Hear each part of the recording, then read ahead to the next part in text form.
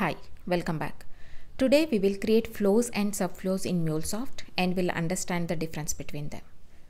So we have a demo project created, and this demo project has a calculator flow configuration file, and this file has just one flow called as calculator flow. And by seeing this flow, we can say that the flow is connected collection of multiple mule components. So here multiple mule components are connected together in the calculator flow, and also this has error handling scope. So let's quickly run this calculator app and see how it is working. This calculator app is taking two numbers as input, and as a result it is giving added and multiplied result, right? It is taking number as input and it is adding those numbers and also multiplying those numbers and giving us the response. So this calculator flow has multiple functionality. Example, it is adding the numbers and also it is multiplying the numbers. So here we can see we have multiple HTTP calls and error handler scope where we can handle the errors. If we want to handle internal server error or specific error, we can handle it. So to understand the flows better, let's add the flow component to the configuration file. And this flow has event source and processors and also error handling scope. This source will represent the components which triggers the execution of the flow. Example, HTTP listener is something that triggers the execution of the flow. There can be scheduler or JMS components which will start the execution of the flow. So processor can be transfer messages, loggers, or HTTP request calls, so on.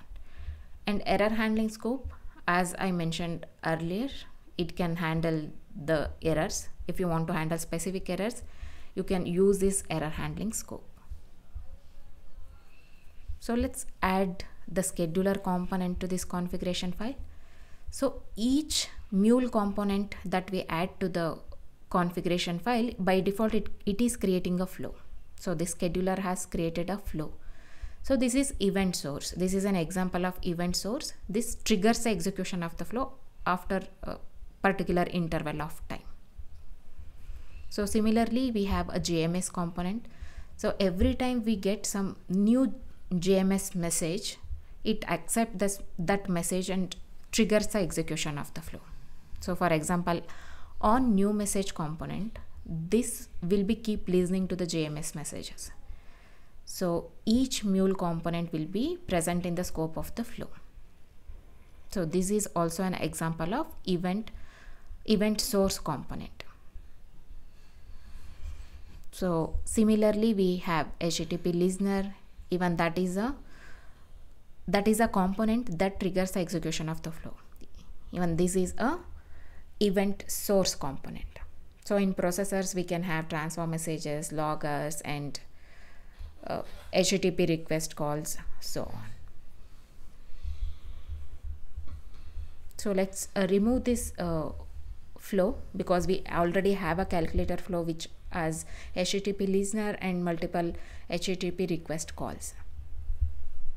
So similarly, let's add subflow component as well. And now let's compare the flow and subflow.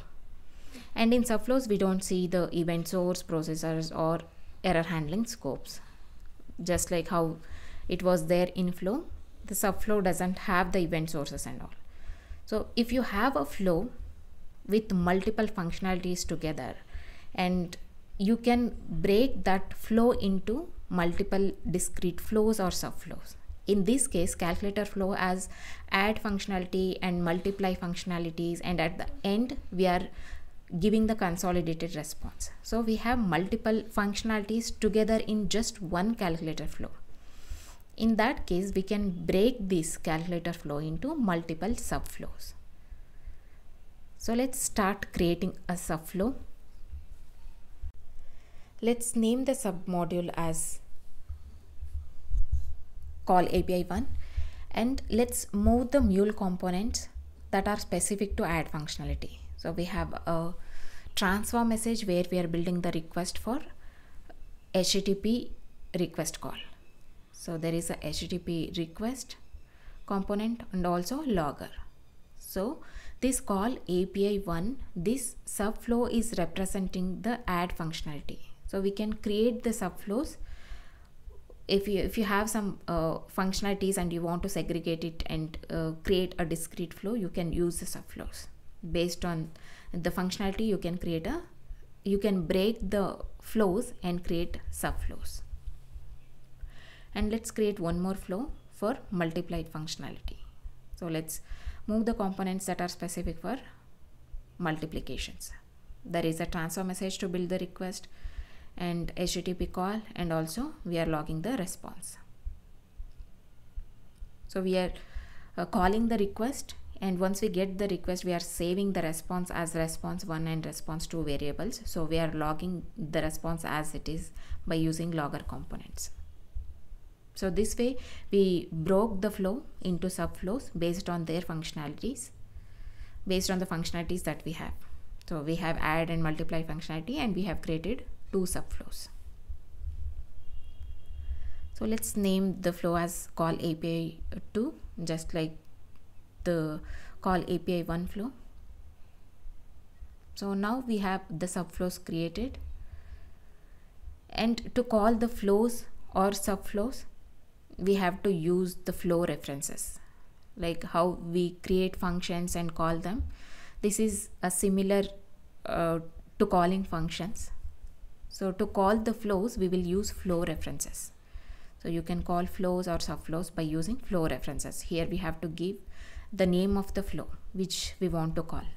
In this case, let's call the add functionality first, call API1, and let's name the flow reference.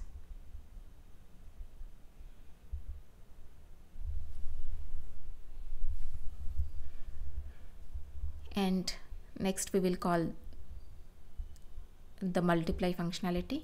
That's the second subflow, call API2.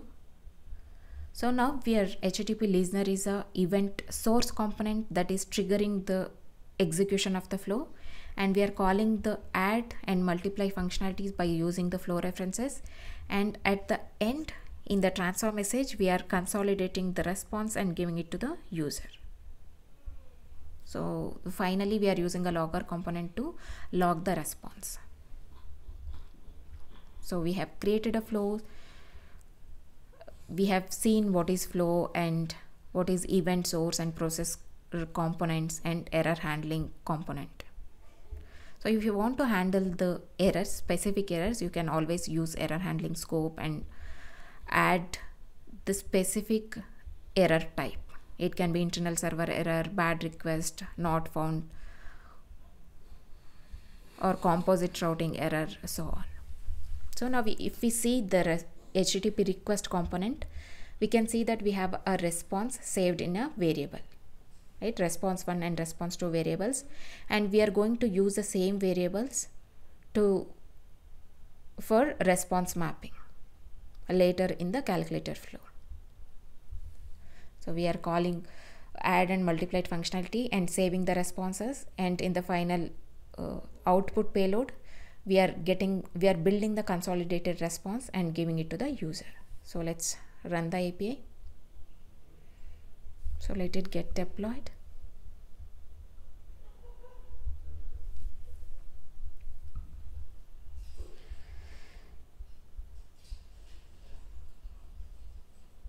Yes, we are getting the response as expected. So listener is an event source that is listening to HTTP request and starting the execution of the flow. And we have multiple subflow calls by using flow references, and at the end we are consolidating the response and giving it to the user. So if you want to handle the errors, you can use the error handling scopes as discussed. So that's the difference about flows and subflows. Thank you. See you in next session.